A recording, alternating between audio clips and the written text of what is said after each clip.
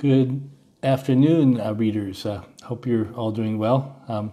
We're out in California. We're growing web feet because there's so much rain. It's been raining nonstop. There's a lot. We're fine here, but a lot of people are suffering in the mountains and the mountain communities and a lot of these LA rivers overflowing, etc. So it's tough for people. So pray for them. And this is Exploring God's Library, as you know. As date is Tuesday, February 6th. It's week 17, so we're 17 weeks into our reading. So we're deep in. So if you're new, you're more than welcome to join us on the journey this winter as we read through God's library, as revealed in His library of 66 books written by men of God under the inspiration of the Holy Spirit. The discipline of Bible reading is designed to complement your study of the Bible. It's a necessary component of your daily walk with God, along with fellowship in a local church. And it's very easy. We have in Exploring God's Library private Facebook page, which I encourage you, even if you're listening from other places, just join the Facebook page. It's free. It's private. And there's a lot of extra material there. I mean, a lot. And it's very edifying. Edifying for us, for sure. We're reading it. Also, we have a YouTube channel which has about how many? Over 1,300 videos that are hand selected that complement our Bible study. And Elizabeth's been working very hard on that, putting together an Excel chart with all the videos. I mean, it was very interesting for me this week when I was looking for one of the videos which I wanted to include on H.B. Charles preaching on Jabez, which is part of the book of Chronicles.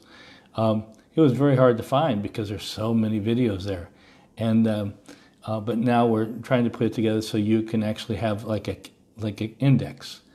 And so if you're looking for information on historic persons or doctrines or books of the Bible, Old Testament, New Testament, it's there.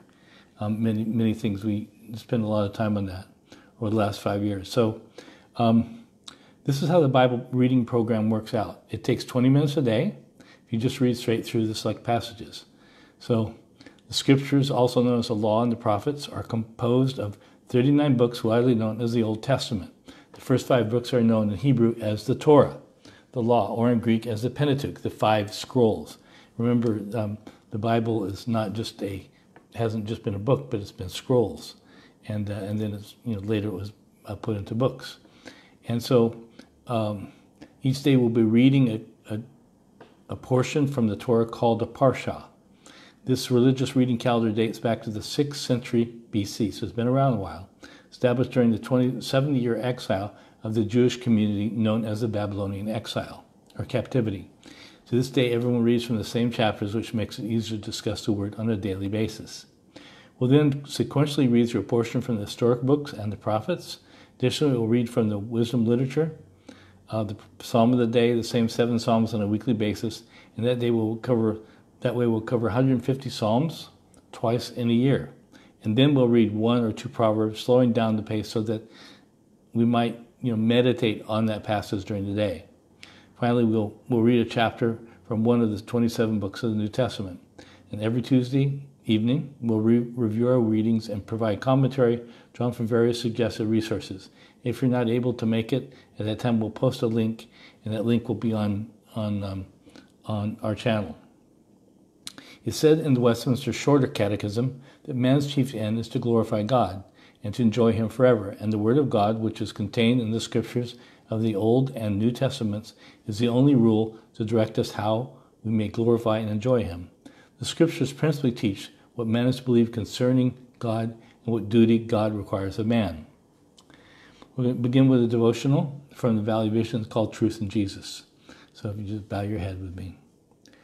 Life-giving God, quicken us to call upon your name, and for our mind is ignorant, our thoughts vagrant, our affections earthly, our heart unbelieving, and only you, by your Spirit, can help our infirmities. We approach you as a father and a friend, our portion forever, our exceeding joy, our strength of heart. We believe in you as the God of nature, the ordainer of providence, the sender of Jesus, our Savior. Our guilty fear is discouraged in approach to you, but we praise you for the blessed news that Jesus reconciles you to us. May the truth that is in him illuminate in us all that is dark, establish in us that the things that are wavering, and comfort us in all that is wretched, to learn to leave that, accomplish in us all that is in your goodness, and glorify in us the name of Jesus. We pass through a veil of tears, but bless you for opening the gate of glory at its end. Enable us to realize as ours the better heavenly country. Prepare for me every part of our pilgrimage. Uphold our steps by your word. Let no iniquity dominate us. Teach us that Christ cannot be the way if I am the end, that he cannot be Redeemer if I am my own Savior, that there can be no true union with him while the creature, our fallen nature, has our heart, that faith accepts him as Redeemer and Lord, or not at all. So thank you, Lord. And Lord, we pray that you would guide us through these scriptures, guide us through this evening, that we would learn things, and that you would guide us by your Holy Spirit and by your word. Thank you. Thank you for all these great teachers that have gone before us, and people who are commentators, etc., for you, Lord, guiding us to all this truth. And Lord, open our ears and our eyes and our heart and our mind to what the Holy Spirit is saying to us in the covenant community. And may everyone be blessed, and may you encourage them to read and continue to dig into scriptures for the treasures that are so there. They're not just at the surface, but they're things that we have to dig for. So help us be disciplined and ask you for help, because you are the helper that has been left with us. And you're the promise that Jesus said, even though I go away, it's going to be better for you, because I'm going to leave the Comforter, the Holy Spirit, to teach you. So you have a resident teacher in you, in us, the Holy Spirit. So guide us and show us the way. In Jesus' name, amen. Thank you.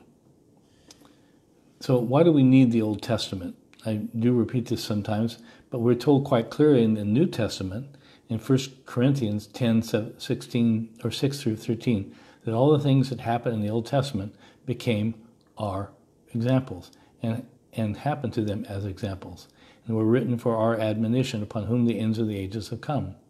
Walter Kaiser, the famous Old Testament scholar, said, the most definitive statement from the New Testament on how the Old Testament is to be used and what roles it must play in the life of believers is to be found in 2 Timothy 3:16 through 17, in Paul's admonition to his young disciple, Timothy.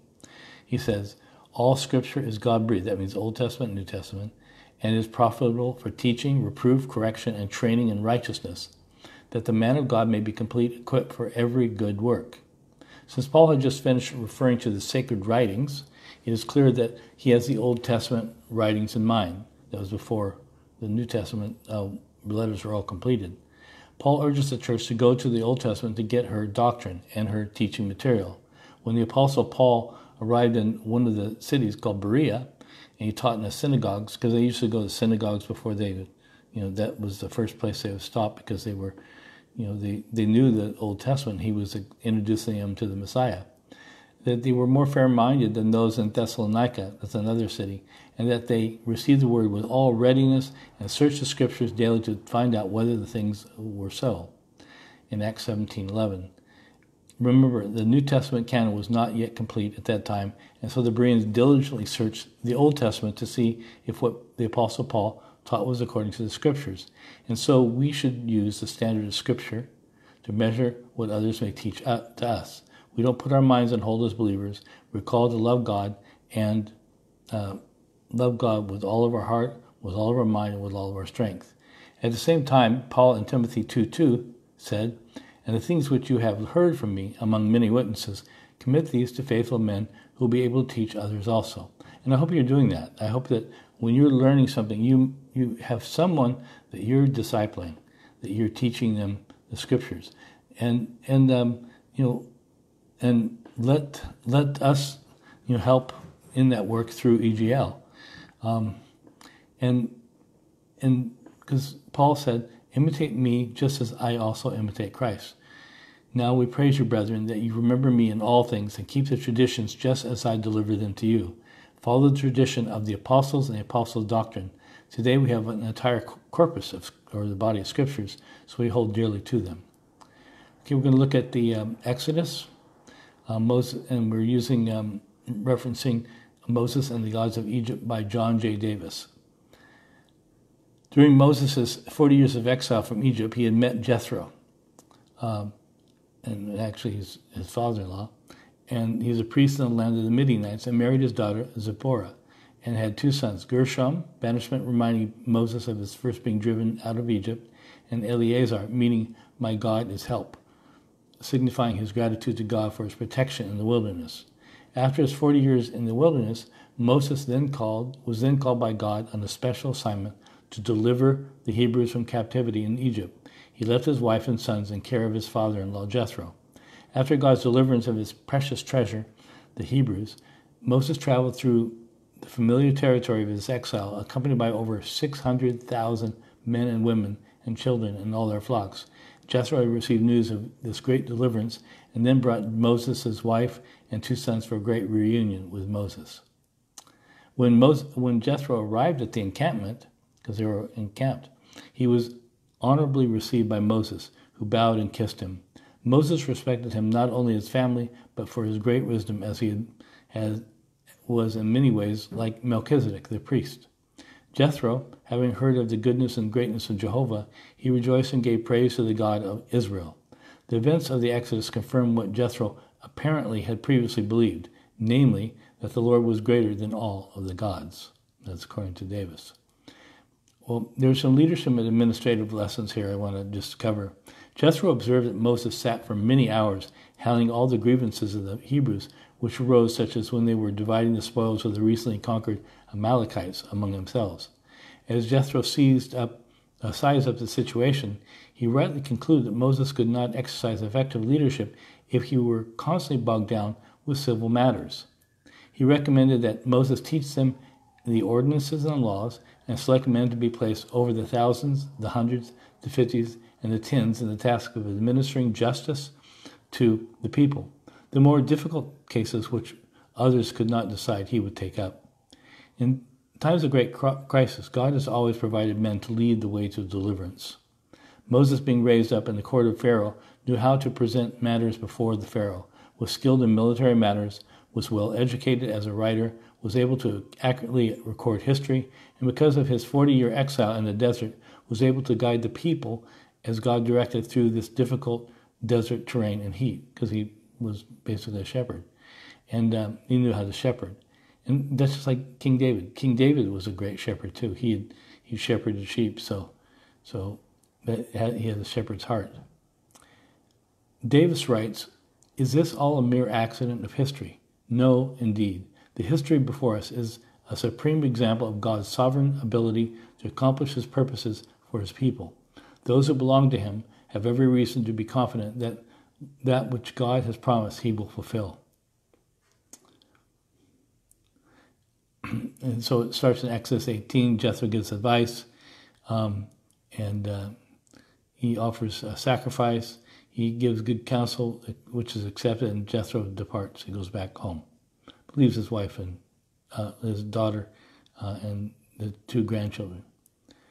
One of the things that we posted, you'll find interesting, is Ron Wyatt and the Mount Sinai YouTube, and so that's on Exploring God's Library private Facebook page.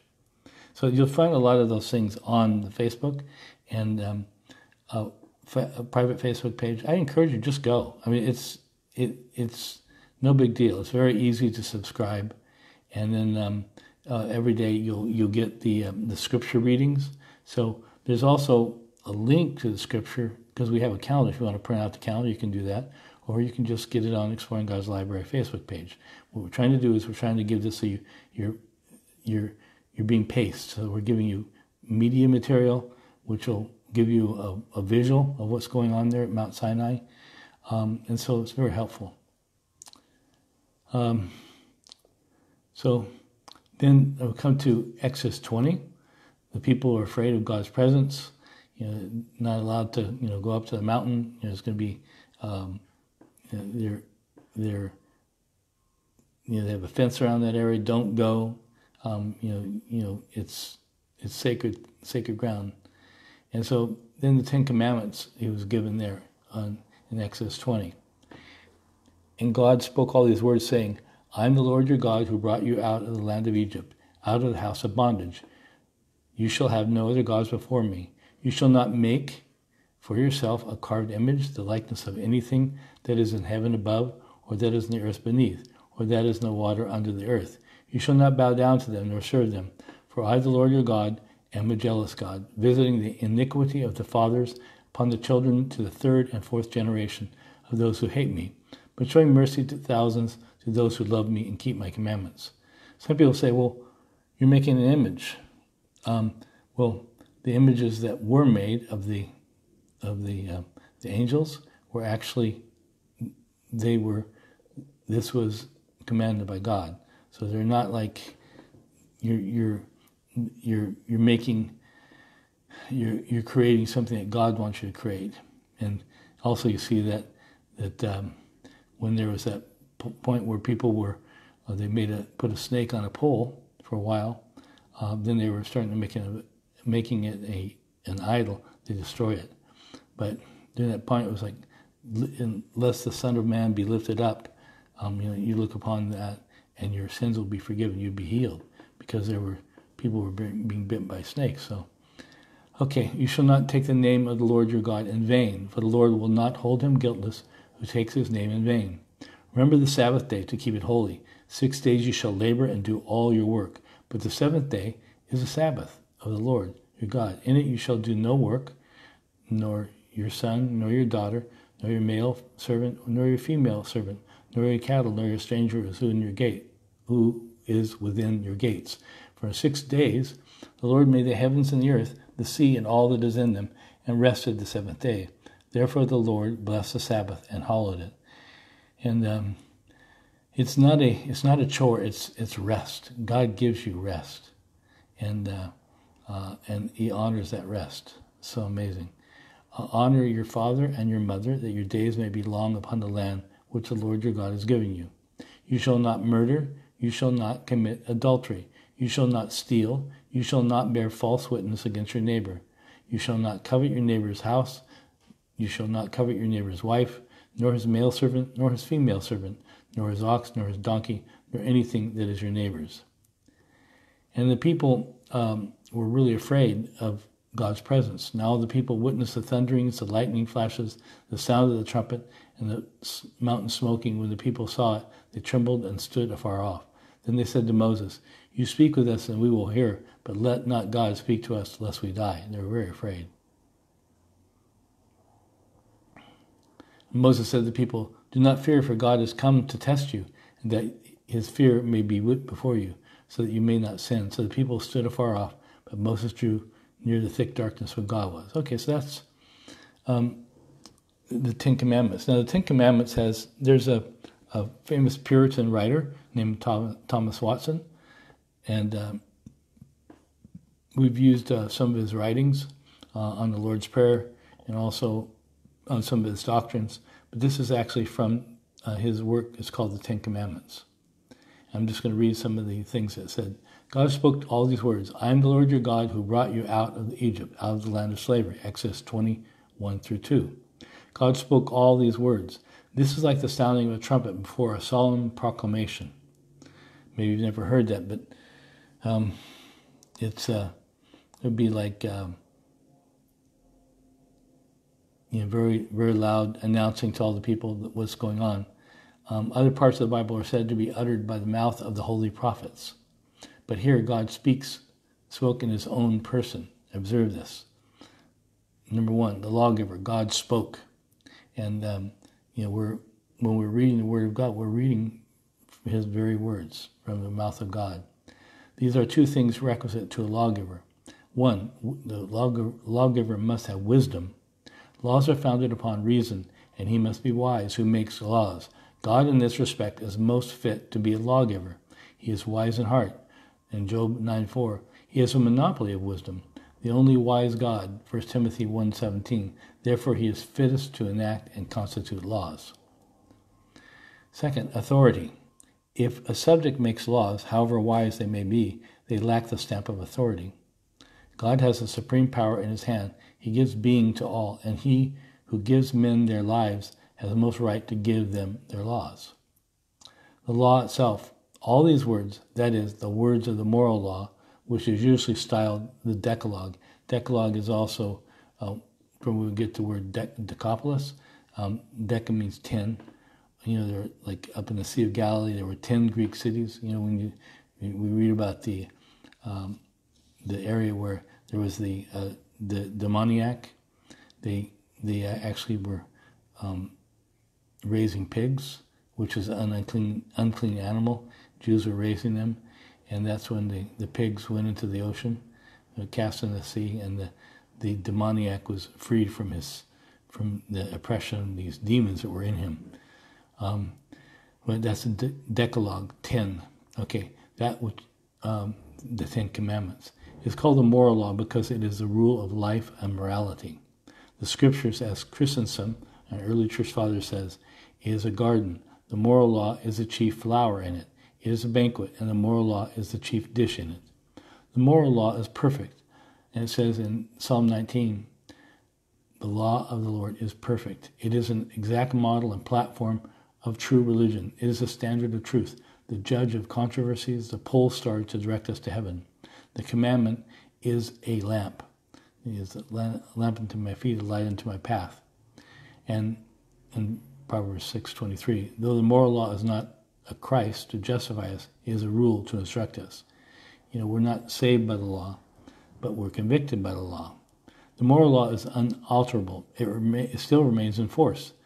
Through the ceremonial and judicial laws are abolished by official or formal action. They're no longer there because we're not doing sacrifices in the temple, so we don't do those kind of laws. But we do follow moral law, which like don't lie, don't steal, don't and keep the Lord God's name. Don't take the Lord God's name in vain. The moral law is delivered by God's own mouth. It is of perpetual use in the church. It was written in tables of stone to show its perpetuity, so its longevity. The moral law is very illustrious and full of glory. God put glory upon it in the manner of its promulgation. In other words, how it was made known publicly, proclaimed it, in its doctrine and law. It's a very public event. The people, before the moral law was delivered, were to wash their clothes, whereby, as a type, God required the sanctifying of their ears and hearts to receive the law. 2, there were bounds that were set, that none might touch the mountain, which was to produce in the people reverence of the law. We should have fear and reverence of God's word. That's Exodus 19:12. God spoke the law with his own finger, which was such an honor put upon the moral law, as we read of no other such writing. And God, by some mighty operation, made the law legible in letters as if it had been written with his own finger. So it's directly from God. And then God putting the law in the ark to be preserved, because they had an ark, and so they put it in the ark along with some other things. It was a signal mark of honor put upon it. The ark was a cabinet in which he put the 10 Commandments as 10 jewels. At the delivery of the moral law, many angels were in attendance. Deuteronomy 33:2. A parliament of angels was called, and God himself was the speaker. Use 1. Here we may notice God's goodness, who has left us not without law. He often sets down the giving of his commandments as a demonstration of his love. It's like you want laws. I mean, do we need laws? Well, if you're driving across a city, or going on freeways, you definitely want stoplights and traffic lights, to direct your traffic. I mean, laws are very important. He has not dealt with any other nation, and as for his judgments, they have not known them. You gave them true laws, good statutes, and commandments. So this is really a gift from God. What a strange creature would be man if he had no laws to direct him. There would be no living in the world. We would have none born but Ishmaels. Every man's hand would be against his neighbor. Man would grow wild if he had not affliction to tame him and no moral law to guide him. You need police. You need authority, and that's God's law. It's actually to guide us and to protect us. I mean, I don't know if you ever had a blackout in your area and you have to cross town. I have. Very difficult with many, many lights out. Everybody's doing their own thing. The law of God is a hedge to keep us within the bonds of sobriety and piety. Use 2. If God spoke all these words of the moral law, then it condemns. 1. God spoke all these words of the moral law, then it condemns these other sects of that try to do something different. The Marcionites, the Manichees, who speak lightly and blasphemy of the moral law, who says it is below Christian. It is carnal, which the apostle confutes when he says, the law is spiritual, but I am carnal. In Romans 7:14. If God spoke all these words of the moral law, then it condemns the antinomians. What does that mean? People against law. They don't, I don't need law. I'm above the law. No. It condemns them, antinomians, who will not admit the moral law to be a rule to a believer. We do not say that he is under the curse of the law, but it is a standard, but commands of the law. We do not say that the moral law is a Christ, but it is a star to lead to Christ. We do not say that it saves, but it sanctifies our life. Those who cast God's law behind their backs, God will cast their prayers behind his back. Those who will not have the law to rule them, they shall have the law to judge them. You're going to get judged by that law if you don't follow the law. Just like, okay. And I'm using this from, this is a book on America and the laws in America. And it says, law from a Christian perspective, and as the founders of America viewed it, originates in the will of God, revealed in general to man through nature and his conscience, and more specifically in its revelation of the Scriptures. Law from a humanistic view is rooted in man, ultimately autonomous man, but practically in the state, and the consensus of the majority over a powerful minority. From a biblical perspective, man is fallen and fallible. You can sure see that in America now, right? Whoever's in control, this powerful minority, starts to change things. So it's not based upon the Constitution, nor based upon the laws of God. And the biblical purpose of civil law is to restrain the evil action of men in society. True law reveals what is good, right, and wrong, and hence exposes law breakers. But law in itself cannot produce what is right.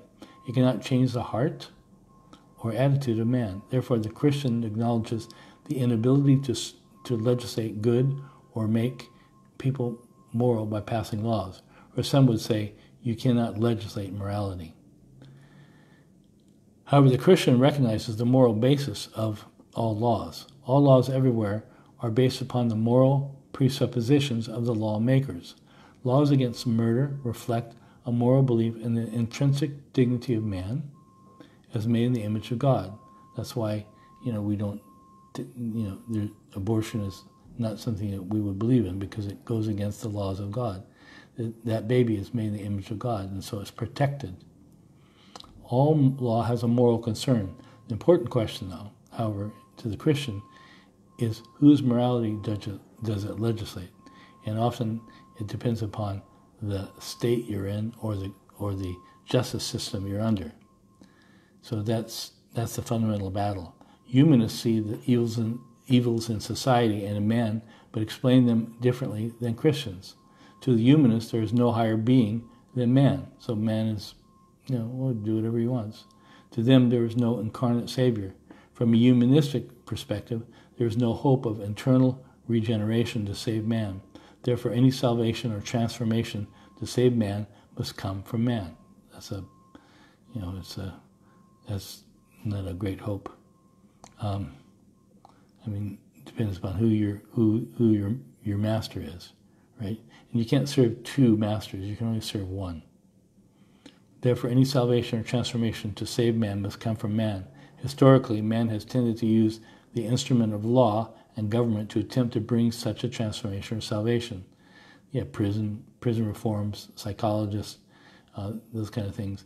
They believe only by force of law that evil will be eliminated and utopia established on earth.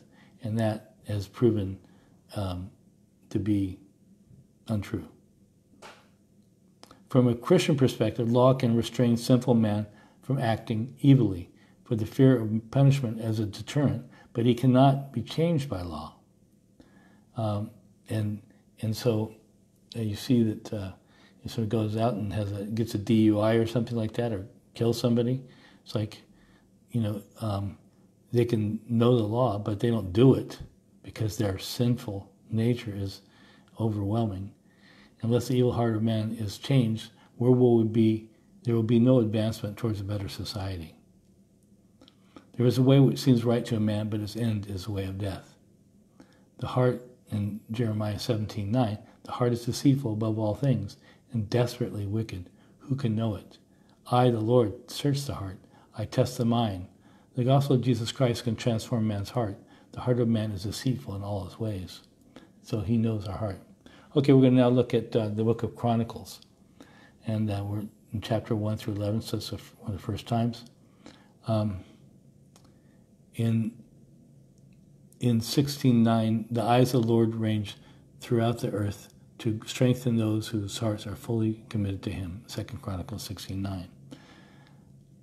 According to the theologian Andrew Hill, we're using his commentary on the book of Chronicles.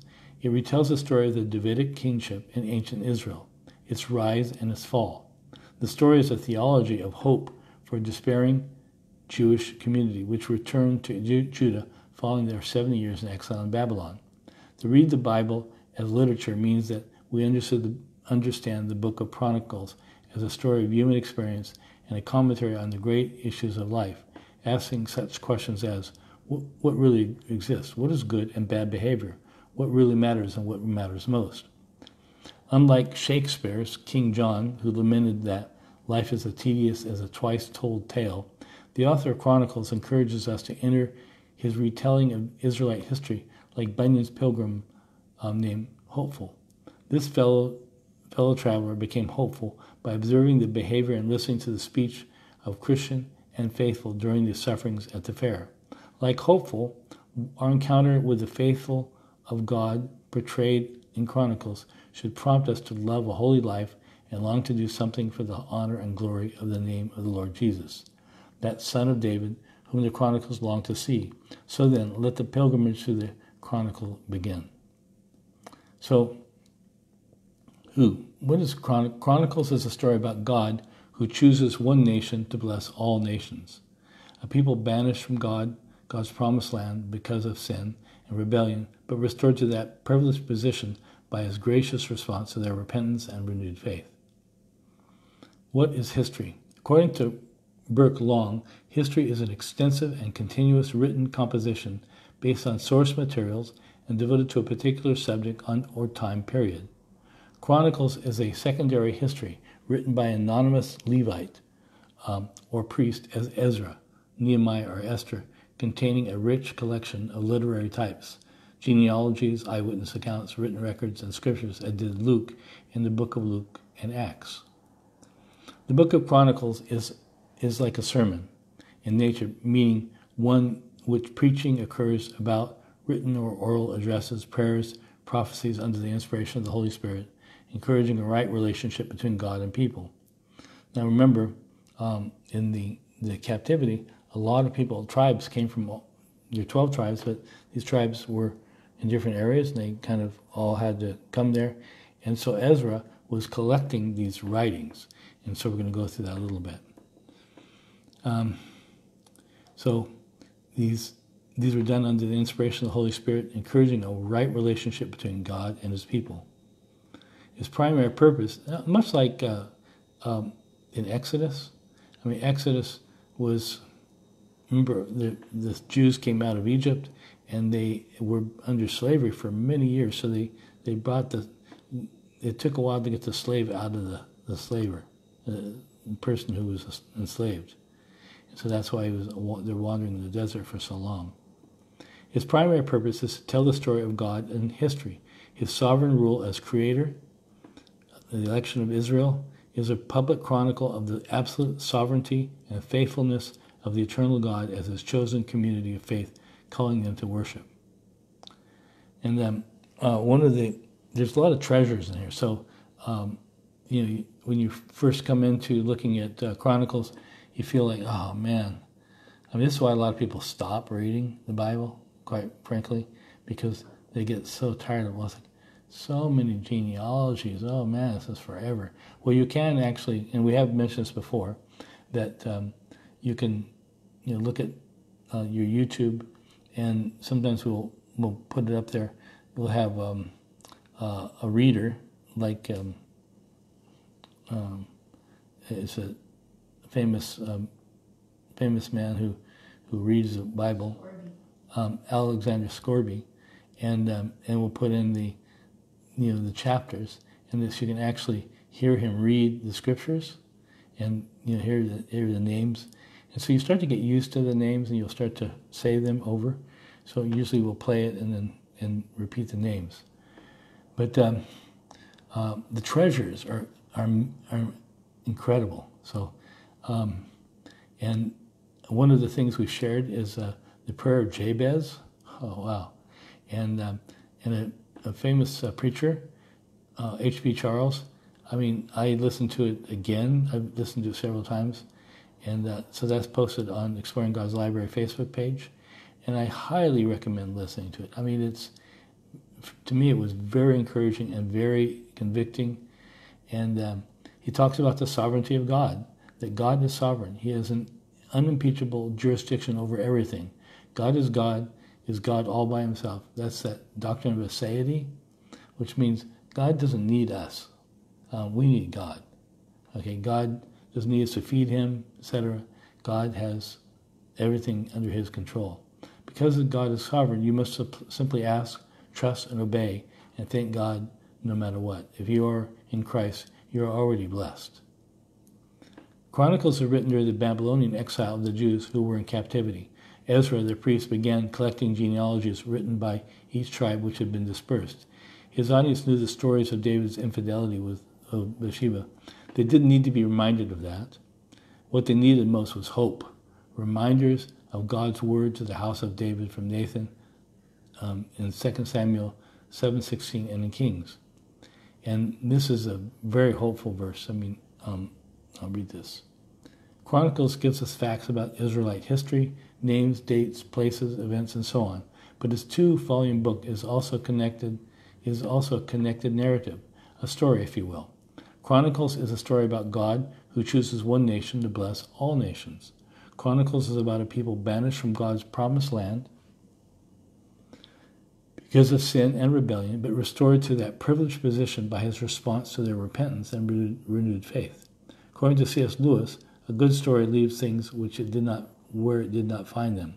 Chronicles is a good story because it finds the Hebrews in exile in Babylonia, but leaves the Hebrews regathered in Jerusalem, and Judah, according to the word of the Lord, spoken by Jeremiah the prophet and orchestrated by the God of heaven.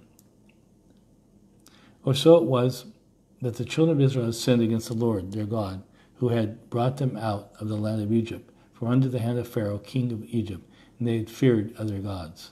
And that's a really danger for anyone who's, okay, we're being blessed by God, but they forget God, from whom the blessings come, right?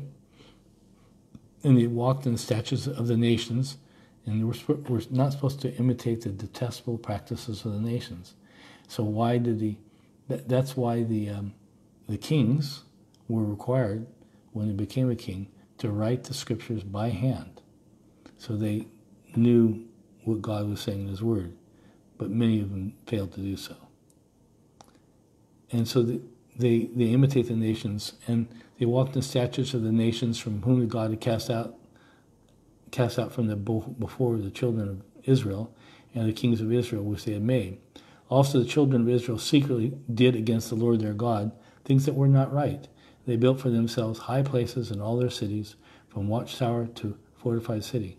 They set up for themselves sacred pillars and wooden images on every high hill and under every green tree. There they burned incense on all the high places, like the nations whom the Lord had carried away before them. and they did wicked things to provoke the Lord to anger. For they served idols, of which the Lord has said to them, you shall not do this thing. That 10 Commandments, right?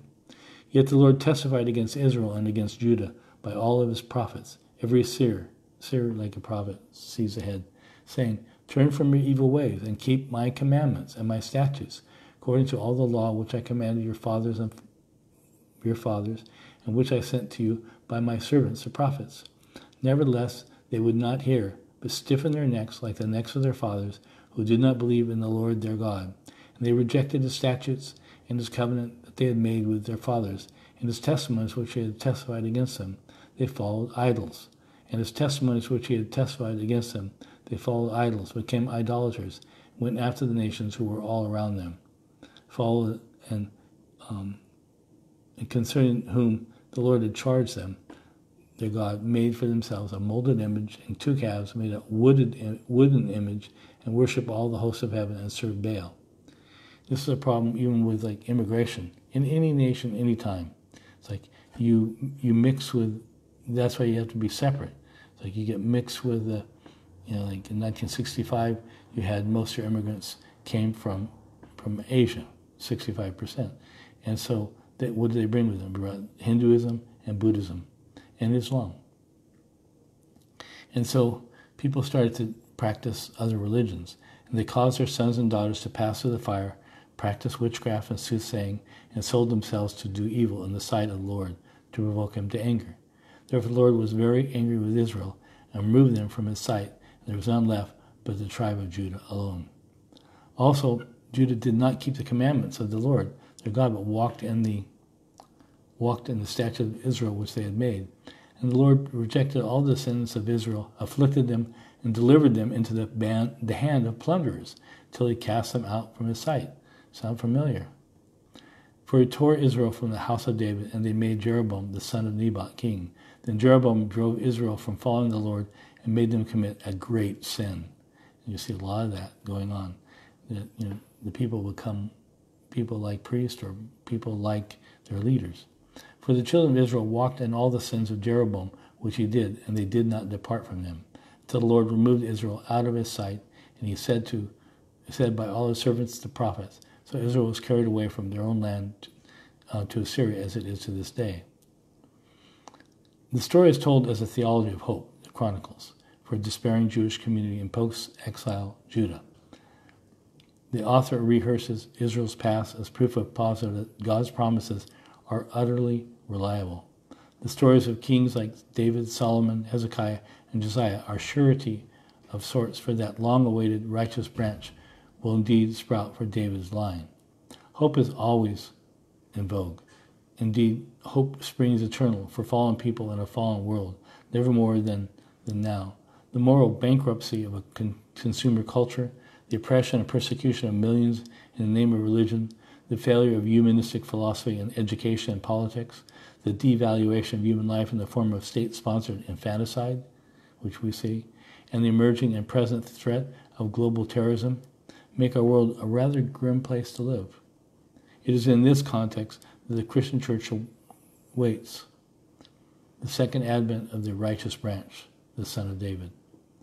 In so doing, we embrace Paul's exhortation, for whatever things were written before were written for our learning, that we, through the patience and comfort of the Scriptures, might have hope, through the encouragement of the written in the past to teach us, in Romans 15:4. For whatever things were written before were written for our learning, that we, through the patience and comfort of the Scriptures, might have hope. Remember, they're for our learning, for whom the ends of the ages have come. So what is a chronicle?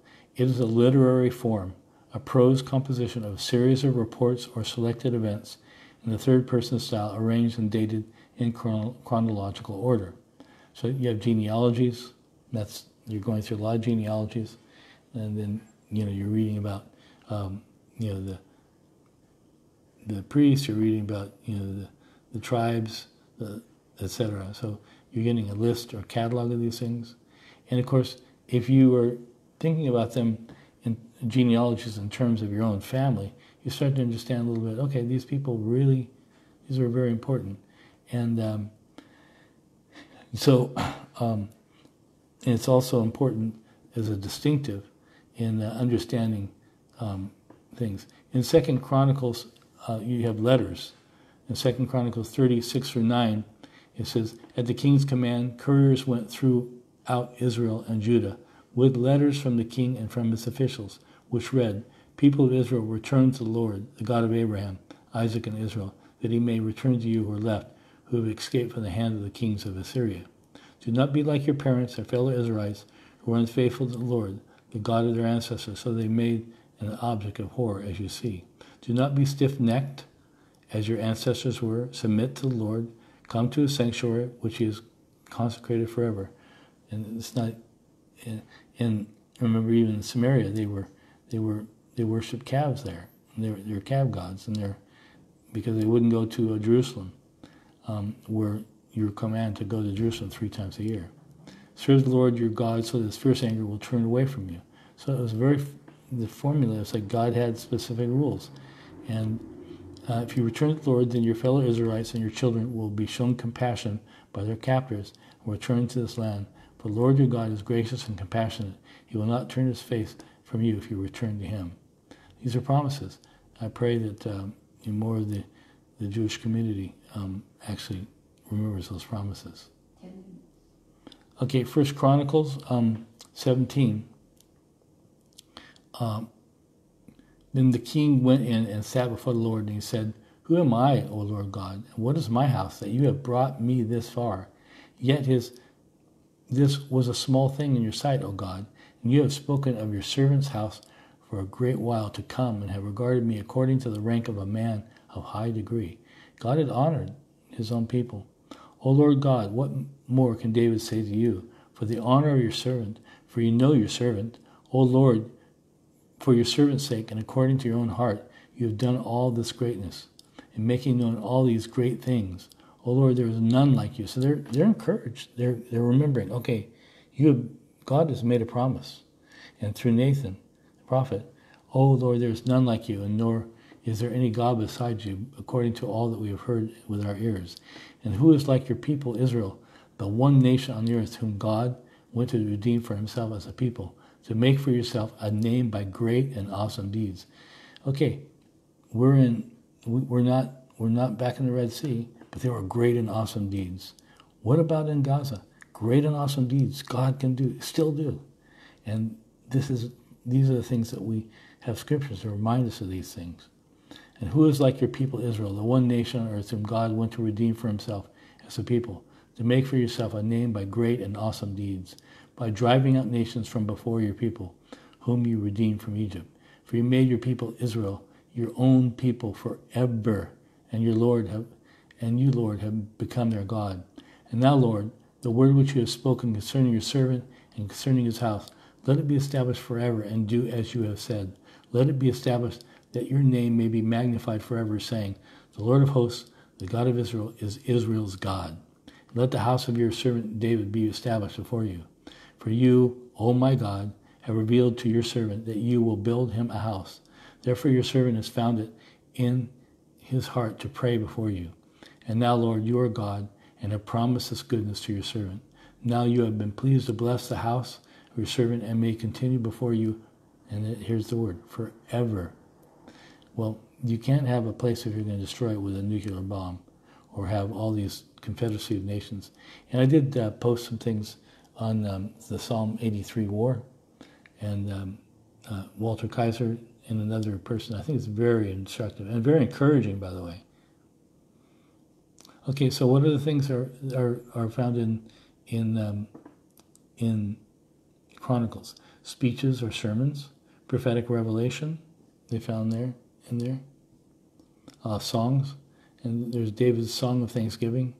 On that day, David first delivered this psalm in the hand of Asaph and his brethren to thank the Lord. "Oh, give thanks to the Lord, call upon his name, make known his deeds among the peoples. Sing to him, sing psalms to him, talk of his wondrous works. Glory is his name. Let the hearts of those rejoice who seek the Lord. Seek the Lord and his strength. Seek his face forevermore. Remember his marvelous works which he has done. Oh, his wonders and judgments of his mouth." Remember those 185,000 troops of Sennacherib that were destroyed in one night by one angel. Come on. O seed of Israel, his servant, your children of Jacob, his chosen ones. He is the Lord our God. His judgments are in the earth. Remember his covenant forever. The word which he commanded for 1,000 generations, the covenant he made with Abraham and his oath to Isaac, and confirmed it to Jacob for a statute, to Israel for an everlasting covenant, saying, to you I will give the land of Canaan as the allotment of your inheritance. He gave him the land of Canaan for their inheritance. So other people are trying to steal it. Of course Satan wants to steal the land that God has given. Of course he does. But God is in control, not Satan. We have to get that right. God is in control. God is omniscient. He's omnipresent. He's everywhere. Satan can't be everywhere. So we have to have that faith and confidence in his word and the deeds that he's already done. They went from one nation to another and from one kingdom to another people. He permitted no man to do them wrong. Yes, he rebuked kings for their sakes, saying, do not touch my anointed ones, and do my prophets no harm. Sing to the Lord, all the earth. Proclaim the good news of his salvation from day to day. Declare his glory among the nations, his wonders among the peoples. For the Lord is great and greatly to be praised.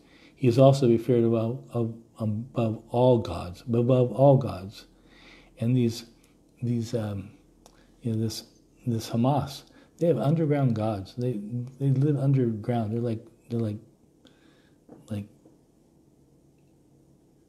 They're just evil. But the Lord made the heavens. Honor and majesty are before him. Strength and gladness are in his place. Give the Lord, O families of the peoples. Give the Lord glory and strength. Give the Lord their glory due to his name. Bring an offering in the beauty of holiness. Tremble before him, all the earth. The world is also firmly established. It shall not be moved. Let the heavens rejoice and the earth be glad. Let them say among the nations, the Lord reigns. Let the sea roar in all its fullness. Let the field rejoice in all that is in it. Then the trees of the woods shall rejoice before the Lord, for he's coming to judge the earth. He's coming to judge the earth. Isn't that amazing? He's coming to judge the earth. Oh, give thanks to the Lord, for he is good, for his mercy endures what? Forever. And say, save us, O God of our salvation. Gather us and deliver us from the Gentiles. And give thanks to your holy name, to triumph in your praise. Blessed be the Lord, God of Israel, from everlasting to everlasting. And all the people said, Amen, and praise the Lord.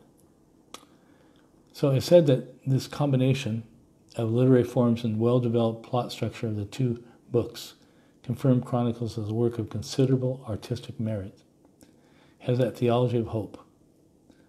And the writer assumes the reader's working knowledge of the earlier Hebrew histories. This allows the compiler carefully and deliberately to select only those segments that have direct bearing on the religious life of the Israelite community or promote the theology of hope the chroniclers are intended to convey. Well, that was 2 Samuel also 7:12 through 17. Your kingdom, in your house and your kingdom shall be established forever before you. Your throne shall be established forever. According to all these words, according to all the visions. So Nathan spoke to David.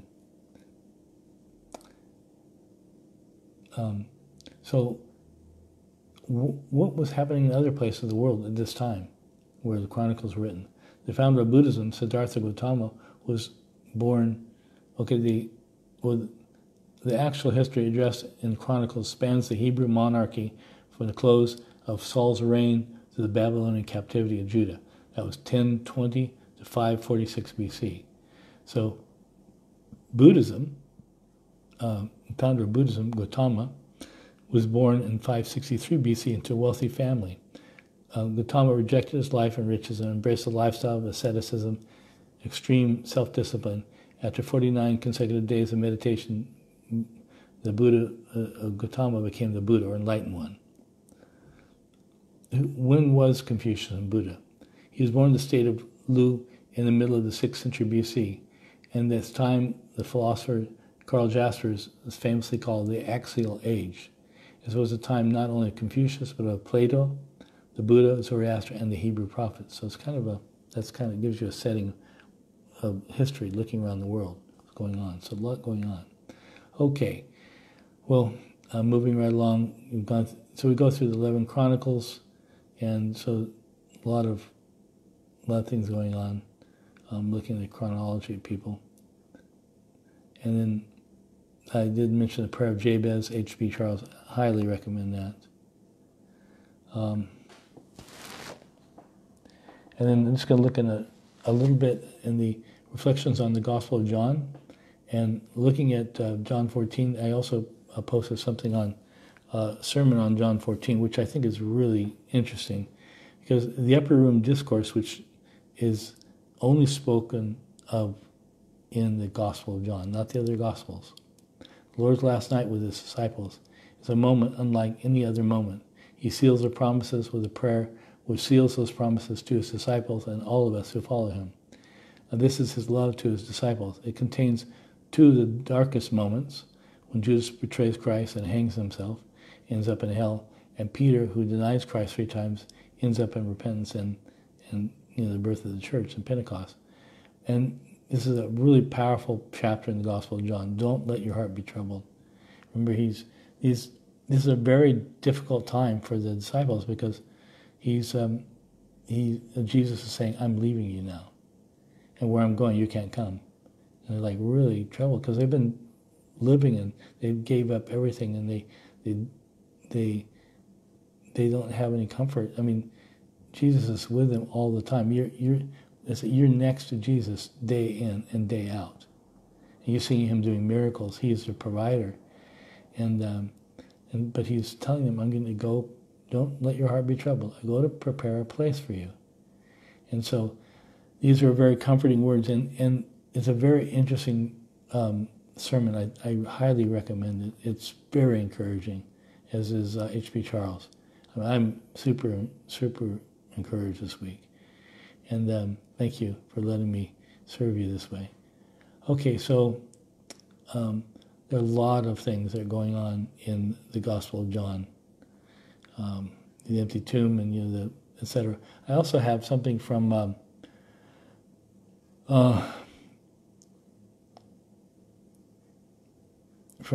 Simon Greenleaf. He's kind of our historic figure of the week. Simon Greenleaf helped found Harvard. He is one of the principal founders of Harvard Law School, which is gone now, but is originally set out to disprove the biblical testimony concerning the resurrection of Jesus. And he was certain that a careful examination and internal witness of the Gospels would dispel all the myths at the heart of Christianity. But this legal scholar came to the conclusion that the witnesses were reliable and that the resurrection did, in fact, happen. He's an important figure in the development of the Christian school of thought known as legal or juridical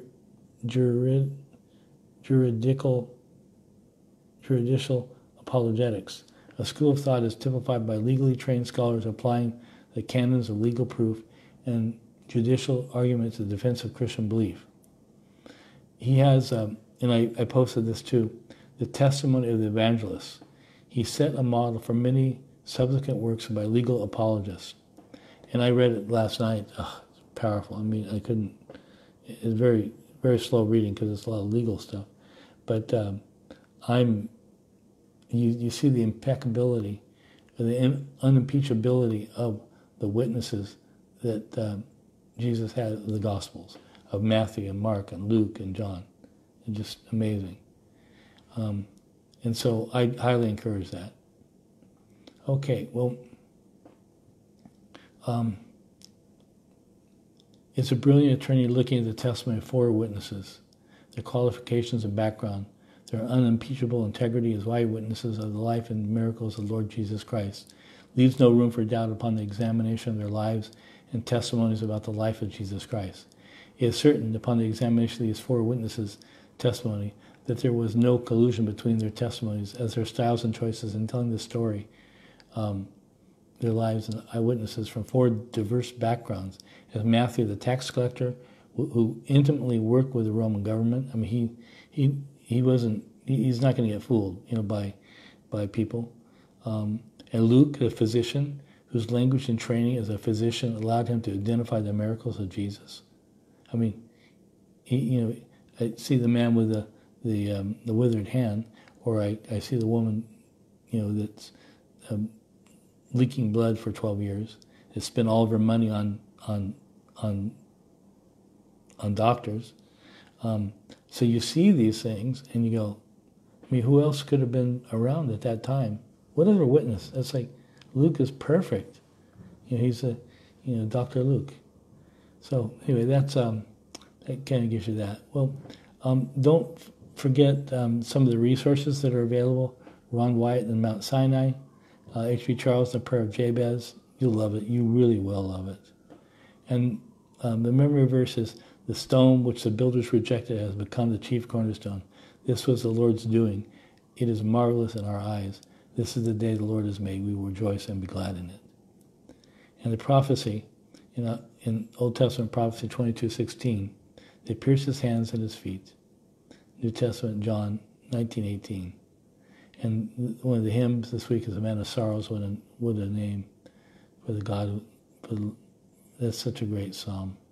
And so there's a story about that psalm too, or that song.